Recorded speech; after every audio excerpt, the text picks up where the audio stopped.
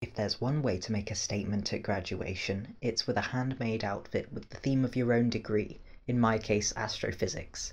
Join me as I make this wonderful cosmic waistcoat with a touch of Rococo/Victorian design and construction. In terms of pattern, I did say I would do the shawl collar vest that was quite popular during the Victorian era, specifically the pattern from Black Snail. But I've kind of decided against it since between sketching out the pattern and designing it and now, mainly because I've made quite a few waistcoats between then and I've decided that I really prefer a more Baroque/Rococo style of garment. So I've actually drafted out the front and I've used it really successfully for quite a lot of patterns now. This is based off of just old drafting methods. I'll see if I can link some sort of resource down below, but it was mainly just a bit of trial and error. So this is one of my favourite garments that I've made with this pattern. And yes, all the strawberries were hand embroidered. The trimming wasn't, but you know, we do what we can. So what I like about this, it's a bit similar to a modern waistcoat, but whereas a modern waistcoat wouldn't have a collar, and I'm a little bit undecided on the collar as of now, but I might add it. I'm not sure. We'll figure that out later on. But with a modern waistcoat, usually you just have the shoulder and then you get a straight seam down to the middle where you attach the buttons down there. But with a more Rococo style / Regency as well, I'm just saying so many words, so I'm trying not to confuse you. I'm sorry if I do. We've also got this extra bit that sticks out, and so when you wear quite a nice fluffy shirt like they used to, and maybe even a cravat or a tie, this would sort of look a bit loose and sort of poof out a bit, and despite it being a very nice and structured and formal garment, it sort of gives a more laid back style as well, which I think is really nice. So essentially for this waistcoat, I'm just going to be basically making a carbon copy of this, but with some fancier fabrics, which I will talk about in a second.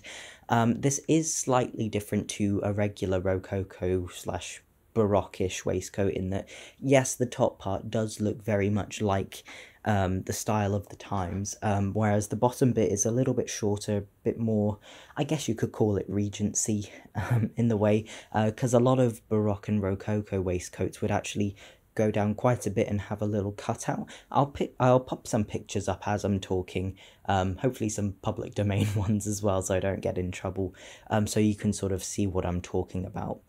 But yeah, this is essentially the style of waistcoat that I quite like. It's a little bit of every century, I guess. But yeah, it works really nicely. So what I'll do is, I've already got the front pattern for this. The collar is easy to draft, it's just a rectangle. And then the back as well, I'll take a copy of that. I usually just trace this directly onto the pattern, onto the fabric. But yeah, it's just a simple back pattern which just is quite a bit wider than my own body, mainly so that it can be adjustable and essentially wearable for many years. For this vest, I decided to go all out with some very luxurious fabrics. For my fashion layer, that's the nice stuff that everyone sees, I chose to have 2 layers, a polycotton blend which has a subtle sheen, and a gorgeous celestial sequined and embroidered tulle. This was so expensive, so I only got 1 yard, and I think that should be more than enough. For my lining and back, I used a simple black voile, and the interlining was made out of leftover green twill.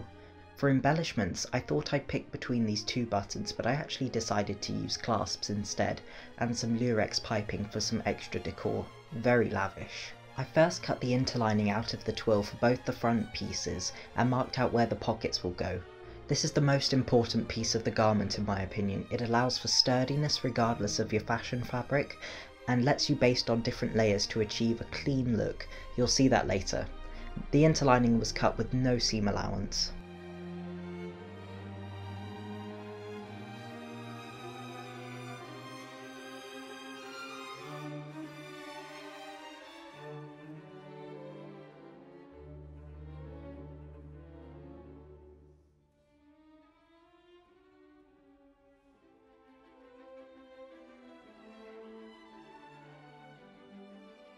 I I then basted or pad stitched all 3 layers together. The reason for this is to make sure none of the layers slip and warp as I'm working with the pieces. This was some very slippery stuff and I wanted my pieces looking nice and flat.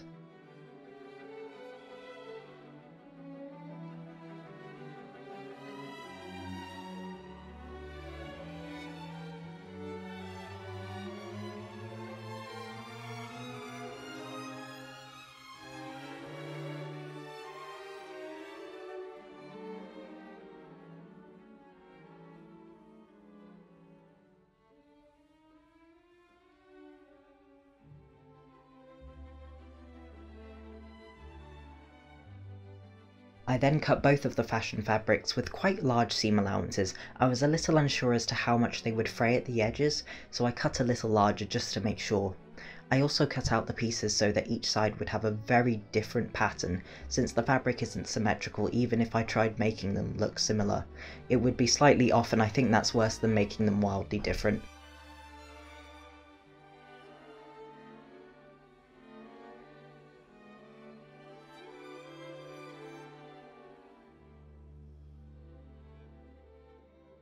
Here is the result of the pad stitching. You can see that all 3 layers behave as one, and this will make everything else from now on much easier to do. Next up is to make the pockets. Please don't hate me for this, but these are actually fake pockets. This is the only time I've made fake waistcoat pockets, I promise. But to be honest, I never worked with such a textured and very odd fabric such as sequined mesh, so for this specific project I thought I'd make things just a little simpler.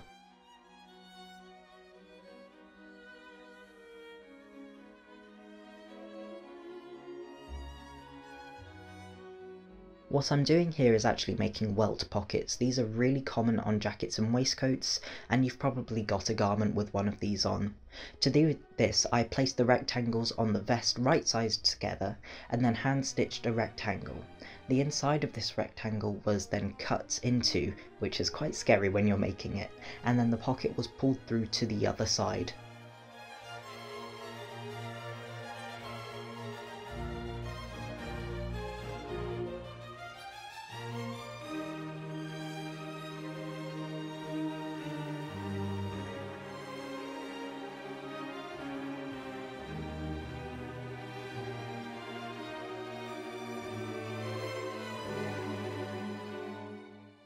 The bottom part of the fabric under the rectangle then gets folded up to make the welt pocket. If you're making a real one, you'd stitch the back of the pocket and then you're actually done. I know it's hard to see here in this video. All I'm doing now is hand tacking the pocket down to make it look as flat as possible. I also removed some of the inner sequins to make sure it doesn't really bubble up on the inside.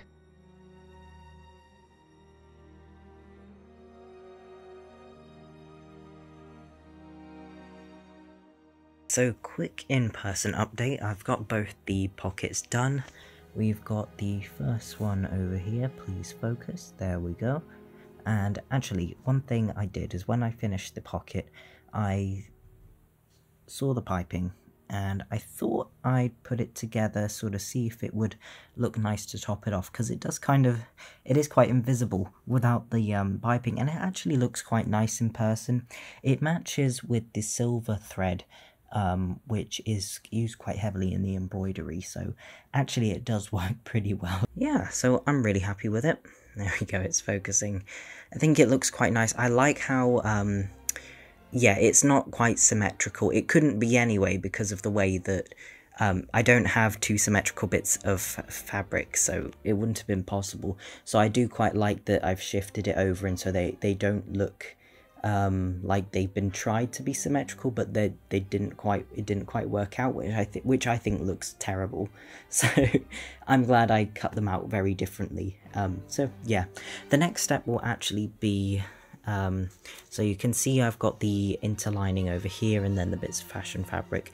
My next steps are actually going to be to finish off and baste these edges inside into the interlining, so that I'll essentially be finishing the edges, and I'll do that all throughout the bottom with the exception of this bit over here. So all the way around here, well, maybe I should.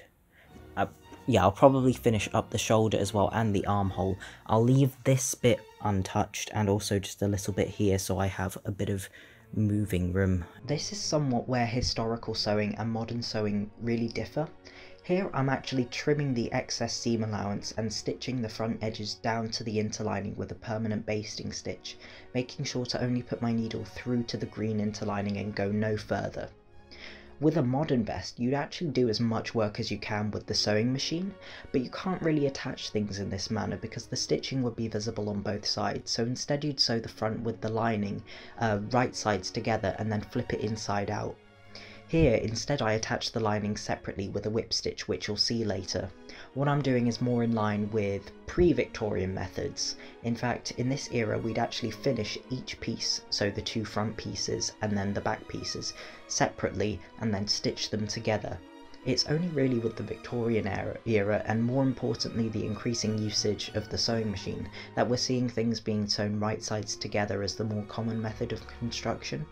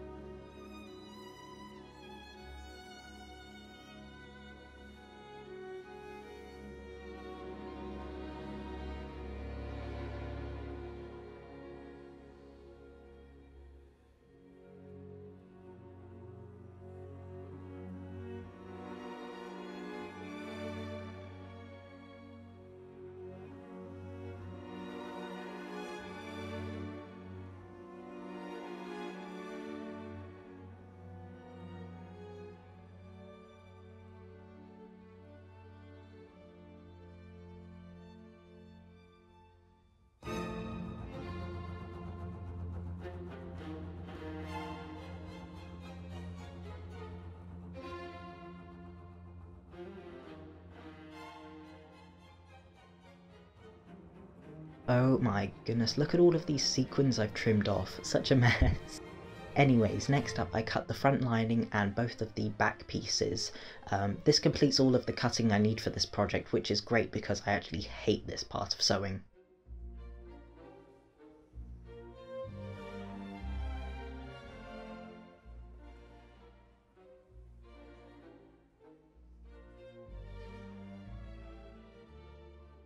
Now at this point I think I started to feel a little unwell, so to save a little energy I stitched the back armholes together, as in I stitched the lining and the fashion layers together, and then I also stitched the bottom edge and then turned the back inside out. So I've got my back piece over here, you've got the shoulder, then you've got the neck over here, and then the other shoulder down here, and it goes down to the back. So what we do is, instead of doing it the modern way, which if I had not tacked this down we could push them together, back stitch and then open them out, which actually isn't, it would be a lot of faffing around with this bit and then folding that over and finishing it that way. I don't want to deal with that. So instead what we do is keep both sides together and then we just lay them on over here so that they're, you know, there's a little bit of overlap, so just over there. And then on the front side, we'll pin this down, but then on the front side you'll see it looks, can you focus please? Nope. Anyways, I'll show you on the front actually. It'll look a little bit like this over there, so you just pop that one on top and there's that overlap, and then from here you do very, very strong, small and even whip stitches. So you're basically felling it into place, so you'll just go down into this fabric, come back up through this fabric, poke it out, poke the needle out, and then down again, and you do this quite a lot of times. You want a really nice and strong stitch. And then when we flip this back over again, there we go.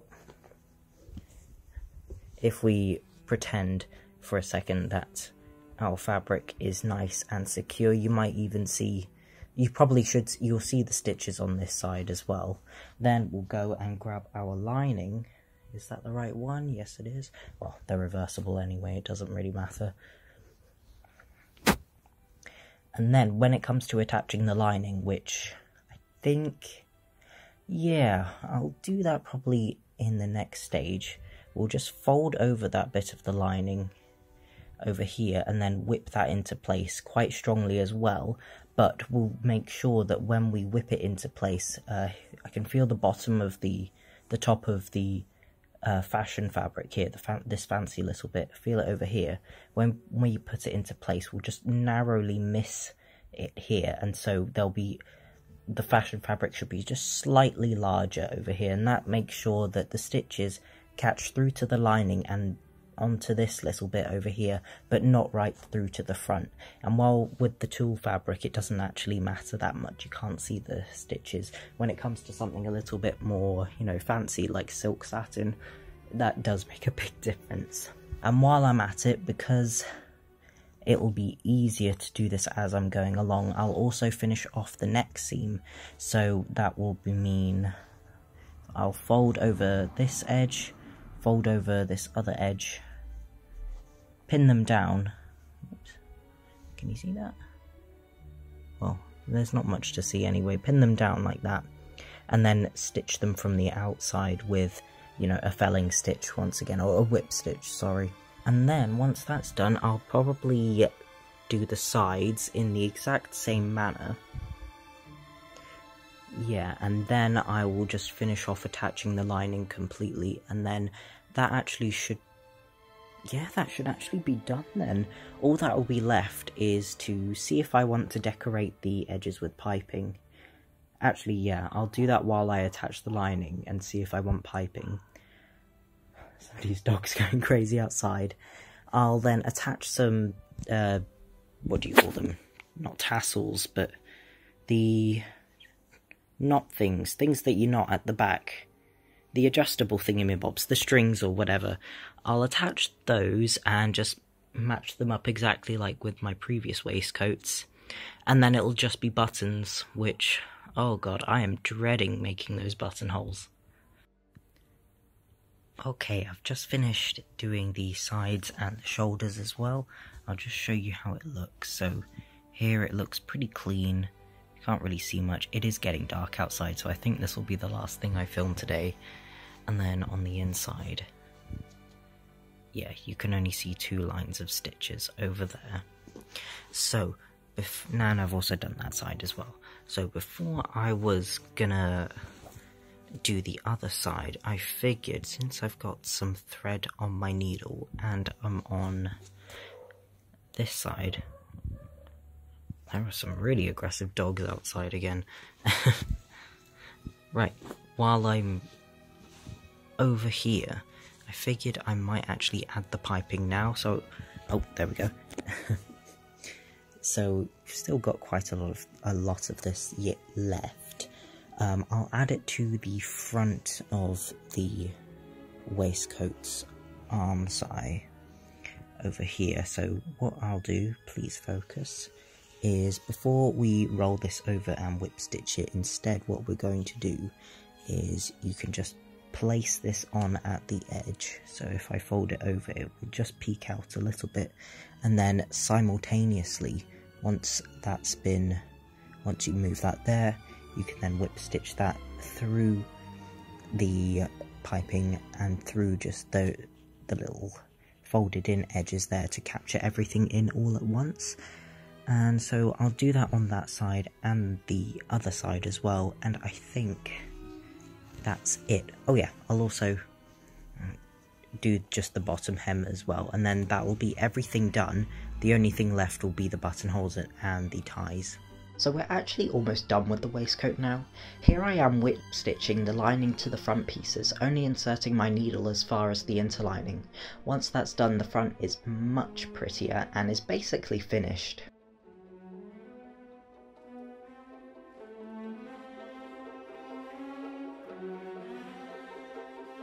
Here I'm repeating this for the other side too. The shoulder is already stitched up, so I'm just whip stitching the front to the back and then the lining to the back to encase all of the edges. From here on it's just a case of whip stitching the lining to the front as before, while also attaching the shoulder piping.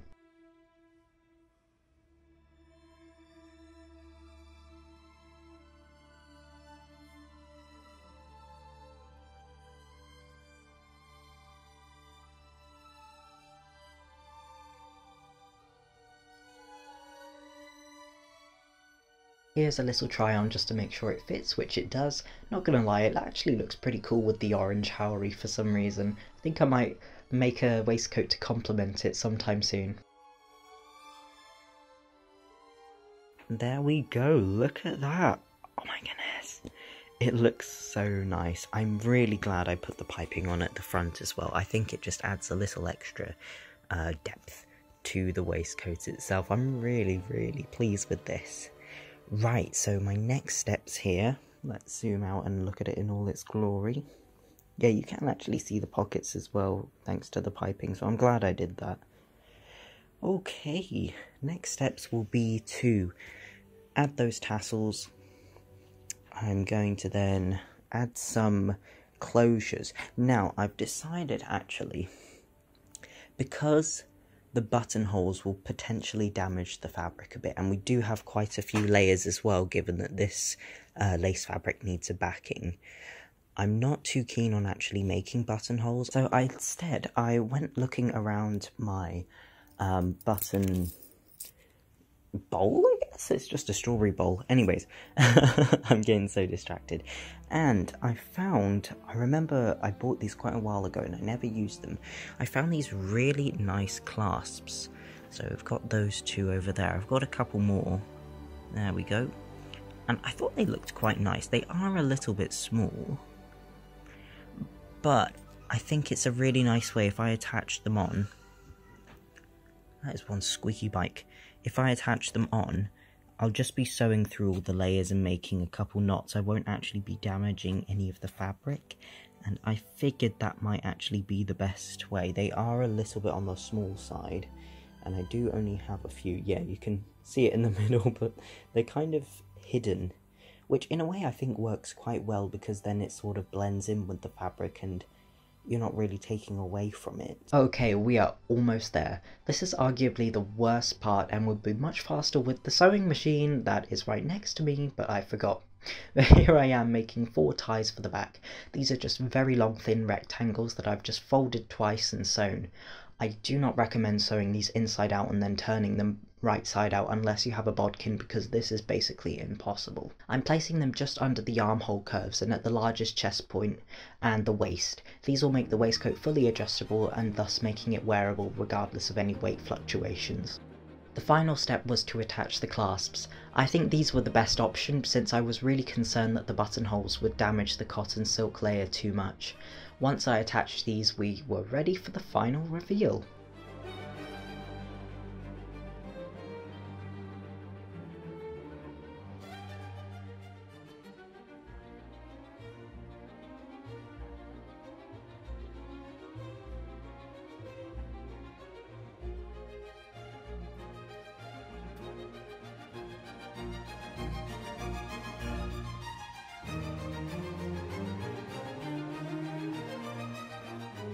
Well, I am really happy with this waistcoat, and I'm so excited to show this off at graduation this Wednesday. I hope you enjoyed this video, and if you're interested in space content, please like and subscribe. Thank you very much for watching, and congratulations if you're graduating.